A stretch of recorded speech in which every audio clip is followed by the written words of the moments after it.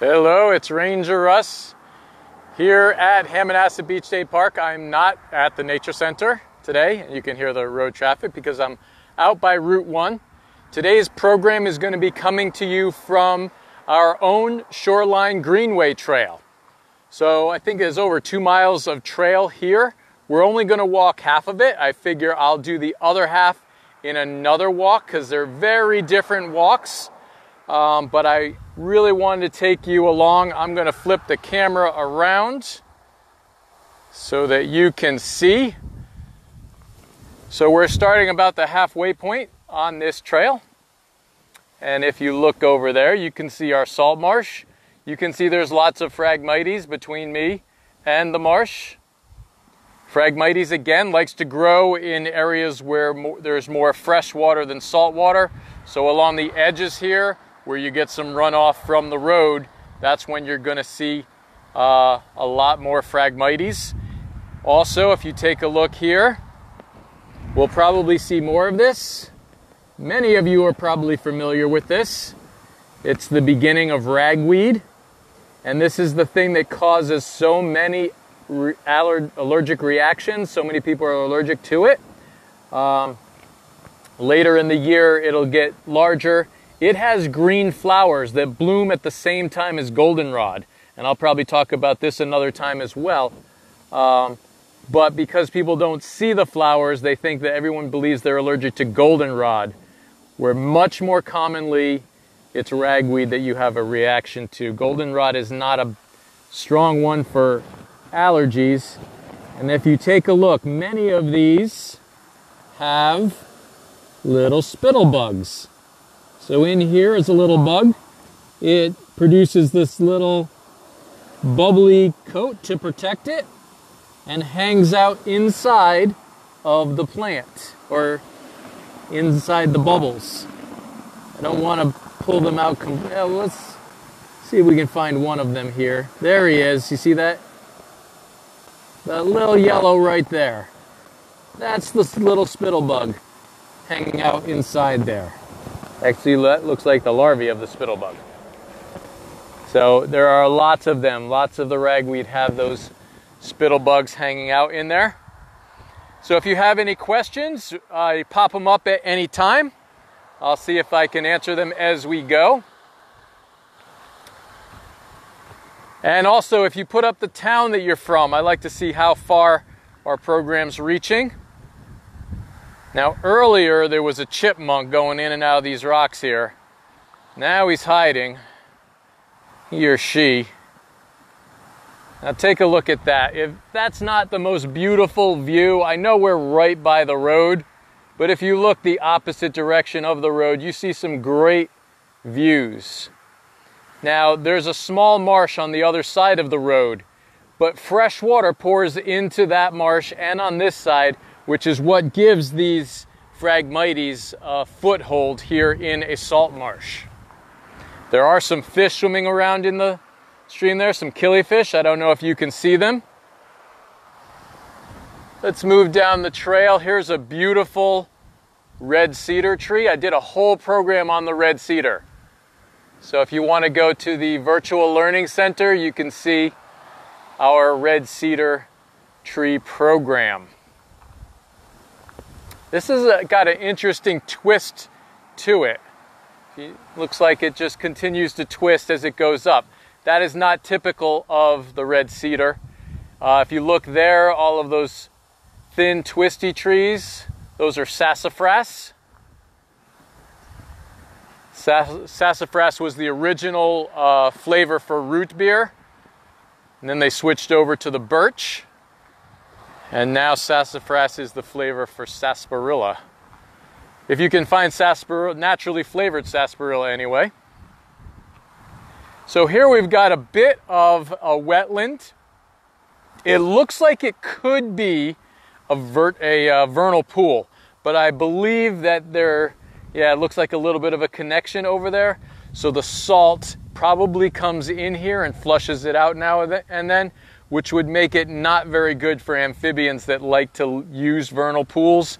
If you had a nice high tide that got salt in here, they wouldn't like that very much. They wouldn't be able to survive it. All right, this trail goes, like I mentioned, it's about 2 miles. The other section on the other side has woods on one side and the marsh on the other. This section that we're going to be walking has the Meggs Point campground will be on our right, and then a little patch of woods and Route 1 on the left.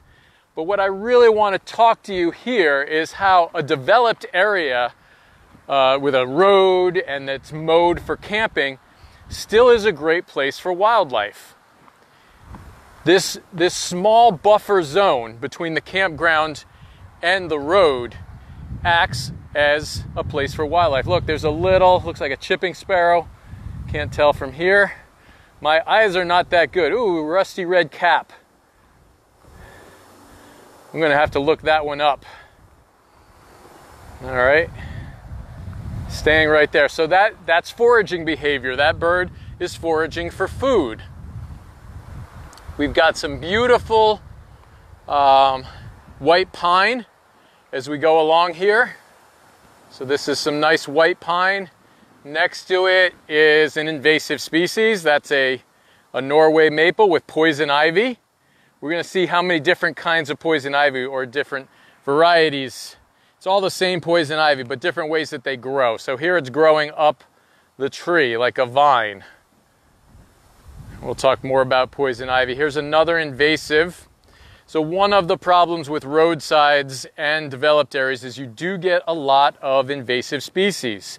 Many of these were planted intentionally because they were beautiful, made a nice ornamental shrub around for decoration.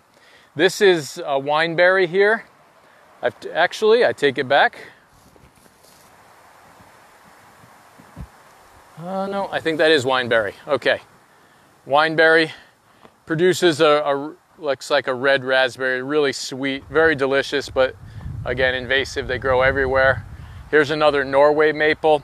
One of the ways you can tell the Norways from other maples is the bark. The Norway maple is tight. It's kind of like our ash. It's nice, tight little grooves. The sugar maple gets flat patches and flaky patches. And the leaf, well, I have a leaf in my hand. The leaf is broader on the Norway maple, so you get a really big, wide leaf.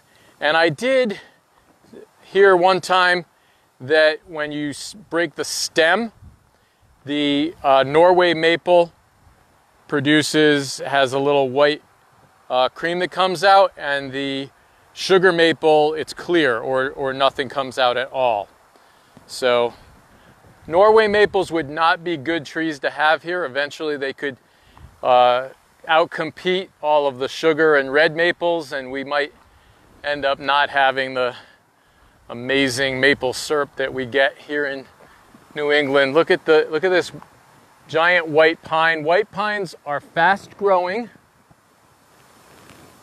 and drop off lots of needles, lots of sap, and twigs and branches tend to break off as well. They get freeze and thaw and get brittle in the winter, so not the best tree to have over something that you want to protect and preserve. Look at this one right here.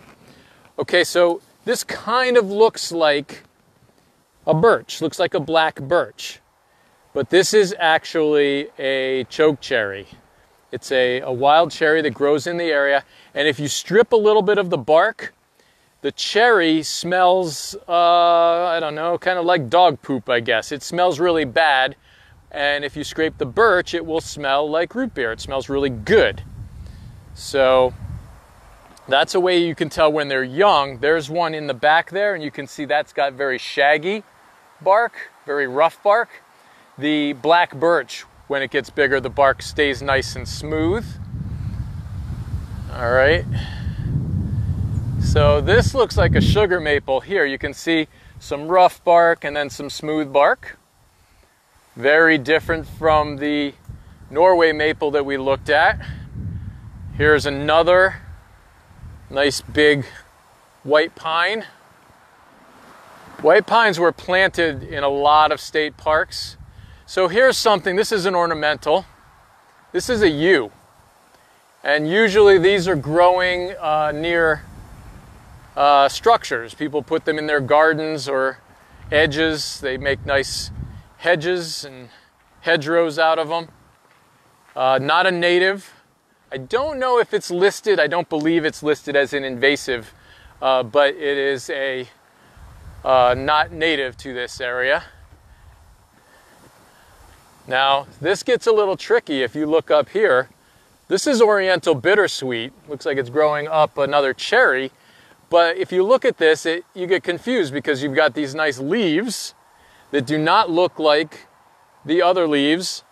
There they are side by side. So you really have to pay attention when you look at a tree. Make sure that it's not two trees growing together or a vine growing through the tree if you're trying to identify it with the leaves. Here we've got another invasive. This is honeysuckle, Asian honeysuckle. Does produce a nice little flower. Here's something I haven't seen much of. So the cherry gets, there's a few blights that grow on cherry. They get this cancerous growth on them. They get a slimy fungus on them. Lots of things that they can get, but I've never seen it bright red like that before. Here's the Shoreline Greenway Trail marker. I'll see if I can find one that isn't grown into the tree. But again, that's another Norway maple. And if you look, it's got that strange twist there. So this would be considered a very unhealthy tree. As that twist gets larger, eventually it's going to get too heavy and we'll have to cut that down. Or the Greenway Trail. So the Greenway Trail Committee, if you look down this trail, absolutely gorgeous. They do a lot of work out here on this trail, putting it in and then maintaining it. They still come out here regularly and pick up the trash, make sure that everything is good and safe. So eventually I'm sure they'll have to trim that limb off. But we have to give a big thank you to the volunteers for the Shoreline Greenway Trail that come out here. I know Perry comes out here a lot. I don't know if he's watching today. But he and a core group of volunteers spend a lot of time maintaining these trails through the edge of Hammonasset. It's still part of the park, but it goes along the edge of the park in this area. All right, show you a little view of our campground. It's really neat. Don't know when the campground will open for sure. You're gonna have to check Connecticut Department of Energy and Environmental Protection's website, look up camping and see if you can find out if they have a solid date yet. Oh, there goes a robin. Now we were talking about the Greenway Trail Committee. They also raised all the money to put this trail in, so it wasn't an inexpensive project getting this money in. Do I still have those birds that would land on the mirrors? A few years ago, I think it was, in the campground, there were birds that were landing on people's mirrors. Birds sometimes get attracted by their own reflection. And during breeding season, the males get very territorial and they see their reflection in the mirror and they will land on the mirrors or just a windshield or the side of a window and try and get in. So we're not going to have those right now because the campground's not open. There's not a lot of cars over there. I just want to mention something right here before I go completely past it. There's a really nice buffer between the road and the trail, and someone has decided this would make a good place for biking. Please do not do this. Please respect the trail and stay on the trail. You can access the trail just a quarter mile ahead. There's an access point. So I'm going to ask people to please stay on the trail. Don't create these little side paths. It's really not good for the trail. Here's a poison ivy growing as a creeper along the ground. So we saw it climbing a tree. And here we see it on the ground. Now take a look. Some of these leaves are very shiny and some of them are getting a little dull. So the shininess only stays in the beginning. Now the shiny means that usually the oil is right on the surface, but it doesn't mean that when they're not shiny that you won't get it. You can still get poison ivy from it.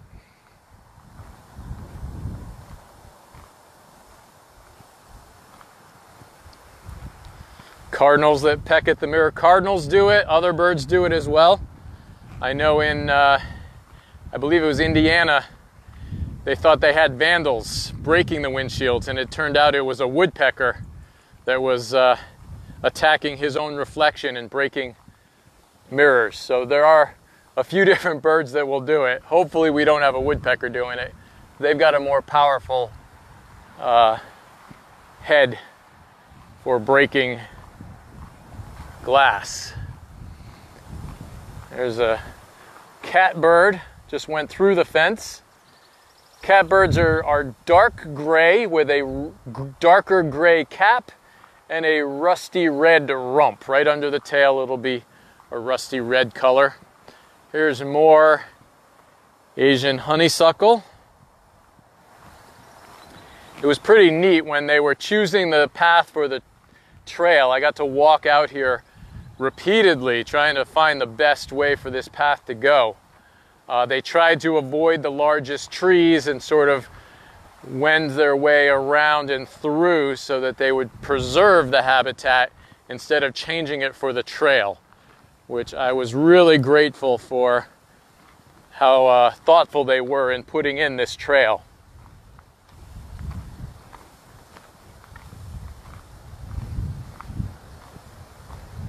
If anyone has any questions, you can post them at any time.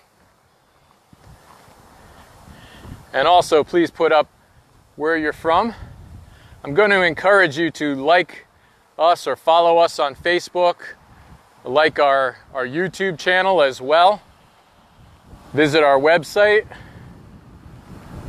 We have additional information being added to the website and our virtual learning center all the time. We're getting a little windy here. We've got 25-mile-an-hour winds here today at Hammonasset. As you get by the shore, it's actually chilly down here right now. I'm not sure anybody inland. I think it's going to be a bit warmer. So we're coming up on marsh on this side. Okay, that's the entrance to the park over there. And there's the wooded area over on this side. More white pines. Now we're into an area with some nice white oaks. So the white oaks, the oaks and the maples are what's considered a climax forest in Connecticut. So the pines will grow first, some softer wood trees, and eventually the oaks and maples will take over, and that will be the climax. There's not much more to go beyond that. But nature has a great way of resetting itself, and either a storm will knock it down, a fire might take sections out, a beaver might build a dam and take out a whole bunch of trees, and then you create a field and an ability to transition again to the climax. So that's actually really good. Here's one of my favorites. This is a high bush blueberry. You almost never get blueberries off of these because the birds get to them first. I feel like I'm always competing with birds for these gorgeous blueberries. But look at how, that's another high bush blueberry in the back there. Some big, gorgeous high bush blueberries out here. Here's some more. There's a little sassafras. Now, I'm going to show you a little trick. You see, you've got some maples with the smooth gray bark, and this rougher bark here is the sassafras. But take a look right here. This branch, it's completely broken off. It's being held up by greenbrier. So this is a thorny briar, but it keeps on rubbing against the tree, and it's been doing this for a long time because you can see the wood is a different color from that rubbing. I think this is so neat when you find something like this and it's just constantly rubbing on the tree. So pretty neat. There's another oak in the back there. Lots of oaks in here. So like I said, this is more of a transitional zone. Oh, we're coming up. Take a look at that oak ahead of us. I've got some people coming up, so I'm going to try not to show them on camera in case they don't want to. But we reached the birch. I remember I wanted to talk to you about a birch. This is a big, beautiful black birch tree. All right, that not very many birches get to be this size. But this is the flavor that is used for root beer and birch beer. I don't believe that they use the root for birch beer. I think it's the cambium layer, which I can't really reach, but just under the bark of especially the thin stems, you'll get a layer that just smells. Actually, I used to peel it off and eat it as a kid because it tasted like root beer. Down there, look at that. Looks like a hickory tree right there. Beautiful mocker nut hickory. Hickory will grow in before the oaks and the maples, but usually the oaks and the maples will take over and you won't have as many hickories after a time. Ash used to be in there with the hickory, but unfortunately the emerald ash borer is doing a lot of damage to the hickories and the ash, and we're not seeing them. Now we're seeing a lot fewer ash trees. Look at this beautiful white oak. I've talked about white oak in a few. It used to be called the stave oak or stav oak because the staves of a barrel, the slots that make up the sides of a barrel, were made from the oak. Look at this. This is an example of a compound leaf. So this is another hickory. These 7 leaflets are part of one compound leaf. So that whole thing that I'm wiggling with my thumb is considered the leaf, and it's a compound leaf. So that's pretty cool. Now, if you look at this oak, this is not a white oak. This is, looks like a black oak. Could be a red. I get those confused a lot. This big chunk of the oak broke off at one point. Now this oak, it looks like that broke off even earlier than this snapped off. You can see there's a bittersweet growing right out of there. That becomes a place where it can trap some debris and then the bittersweet can grow. It becomes a point where the tree will eventually rot into. Here's the piece that broke off. You can see it's been on the ground a long time. All the bark is stripped off of it. And if we look, yeah, I thought we might be able to tell why it came off. But looking how this tree's growing, this tree's not growing in the most healthy shape. You really want a tree to be shaped like this. It's nice and long with branches coming off gradually, not at a steep angle and not straight up, because that becomes points that it can snap off. If it's straight out on a 90 degree, then it gets too much weight and it will snap, or if it's too straight up, it'll become a shear point and just split down the tree. Oh, look, there's a little hole there. I wonder what's in there. Wow. That goes way back in there. I can't even reach all the way in there, so that's really cool. I wonder if you guys can see what's in there.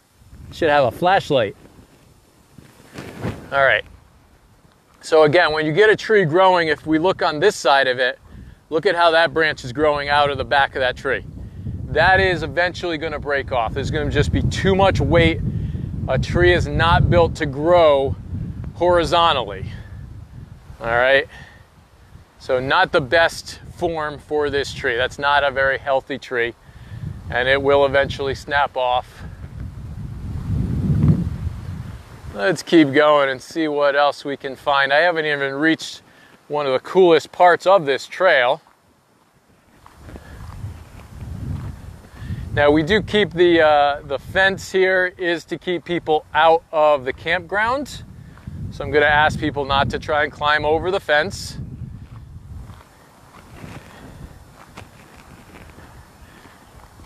Let's see. This is just, look at this. Isn't that the coolest thing? This massive boardwalk that goes up over the salt marsh. This is one of the things that made this trail so expensive, but also a very cool aspect of the trail. Oh, look how big these ferns are. Now, if you remember, I showed some ferns in other episodes. They were little fiddleheads at the time. I should have talked more about the fiddleheads because they're yummy. But here we've got some nice big ferns getting ready to, oh, look, there's all right up in the back there. They don't like the salt water, so that means the tides don't come up that high very often. Now look at this deck.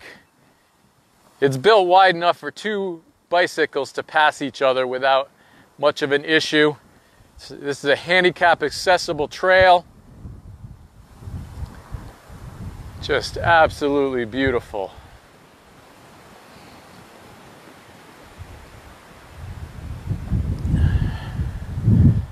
Let's see if we have any questions. If anybody has any questions, keep them coming. I'll see if I can answer them. Hopefully the wind won't wipe out my mic too much. Again, 25-mile-an-hour winds down here today, so as I move out from the trees, we're going to get some more of that. All right, look at this salt marsh. This is part of the salt marsh here at Hammonasset. Absolutely beautiful. The salt marsh is just starting to green out. You can see a lot of green in there. You can see the brown, that's the grasses from last year. I'm going to do an entire program on a salt marsh, so look for that one coming up. I want to wait. I'm trying to put it as late as I can so that we have as much green in the marsh when we do that program. Now, what is this tree? I think this is a cottonwood. I'm gonna have to ask Bob, my tree guy, to give me an idea on this tree. But I think it's a cottonwood. It's got some very pale leaves there. So we're now walking along the entrance road to Hammonasset. Lots of cars coming in here today. Again, it's a beautiful day. A little bit of a cool breeze, but I'll take it. You can be outside in the sunlight, enjoying the sunshine. So we're coming up on the last thing that I wanted to talk to you about. I don't know if anybody can see it, but there is a great blue heron right there. I'm going to show you that before. This is a teachable moment. I don't know if you guys can see. It looks kind of like a stump between all the trees over there. So it's behind all those dead trees. It's not moving right now, so it's really hard to tell. But that is pretty darn cool. Just walk right up. And there's a great blue heron. All right, let's keep going. The great blues actually will some of them will be here all year long. Some of them fly away. Now, good thing we looked at that great blue over there, because now all I can see is his head sticking up. If we look here, so let's see if you can, oh, there's an osprey flying overhead. Looks like it has a fish too, very cool. All right, so we've got a natural channel coming in through the marsh. This is how the water comes in and out, and you get salt water, so it keeps it a salt marsh. But if you look over here, you sort of see a U of dead trees, okay? That used to be an upland area. This was not part of the salt marsh. As sea level rises, the salt marsh encroaches in. The salt water kills these cedar trees. You can see there's one lying down, a couple of dead ones. Looks like there's a trunk of another one. Can't tell what type that is. Probably some type of hardwood. But the salt marsh encroaches up, and eventually, as the salt comes in, these trees are going to die. They can't survive. But naturally, a salt marsh is going to move. As the sea level rises, salt marshes get thicker every year, not a lot, but they do get a little thicker, and they can migrate upland. If the sea level is going down, they're going to migrate down and further away, and then the upland area will encroach into the salt marsh. Unfortunately, right now, what we're seeing a lot of with climate change as fast as it is, sea level's rising too fast, we have developed too much on the shoreline. You can see we've got the trails and roads are right up against the salt marsh. This doesn't give any place for the salt marsh to migrate upland. And it causes us some real problems because eventually sea level is going to overtop the marsh and it won't be a marsh anymore. A marsh has to have tides go in and out. If the low tide is still covering the marsh, it's not going to be a salt marsh any longer. So it's very concerning. Not sure what we can do about it, but, well, I do know some things we can do. Reducing fossil fuels is a big one. I don't know if anybody's been paying attention, but with this pandemic, air quality has improved drastically over just a very short amount of time, faster than people estimated. So that's really cool. All right. Someone's asking about the oaks, why they have branches growing close to the ground and out. So I did mention in another program that when they are growing in full sun all the time, they branch out starting right from the ground. If they're growing amongst other trees, they need to grow up and then branch out to reach the sun. So that tree that had the really low, weird branch coming out probably was growing in full sun. It was one of the only trees when it was growing. But that doesn't explain why the trunk was, such an angle like that. It looks like it probably was injured or broken off at some point, and that's what caused it to grow in the shape that it is. All right, I'm going to see if we have any other questions. I think I went a little long today, but I hope everyone is enjoying these programs. I'm going to leave you looking at the great blue heron over there. It's not blue at all. It's very gray, but sometimes in the year, some parts of the year, they're going to be much grayer. Other times, they're going to actually be that big, beautiful, beautiful color. Is it an easy walk for a toddler? Actually, there was just a toddler on the trail ahead of me. It's a bit of a long walk. I don't think you'd want to do the entire trail, but let's show you the trail again. It's nice, hard packed, nice and wide. I think it'd be a great walk for a toddler. And then you can bring a carriage along, and if they get tired, then you can push them the rest of the way. So, all right. I hope everybody enjoyed this tour of our Shoreline Greenway trail here at Hammonasset. There's some nice benches over there. You can stop and rest and view the marsh if you'd like. I'd like to just sit there the rest of the afternoon and see what other animals pop up out here. I have seen little blue heron. Oh, there goes an egret up that channel. He just fluttered and gave himself away. Can't tell what kind. I'm going to need binoculars. My eyes aren't good enough to tell from here. That's really cool. All right, I want to thank everybody. Hope you enjoyed this program. Tune in tomorrow at 11 o'clock. We'll be doing another animal program. And then tomorrow at 2 o'clock, I will be doing a program on food webs. And also this coming Friday at the 11 o'clock program, I'm going to do a program on blue jays. I have a couple of blue jays in the nature center. They're not a breeding pair. I think they're both girls. But we're going to talk about them. We're going to go right in their cage and learn about blue jays. So, hope everyone is enjoying these programs, and I will see you tomorrow at 11 o'clock.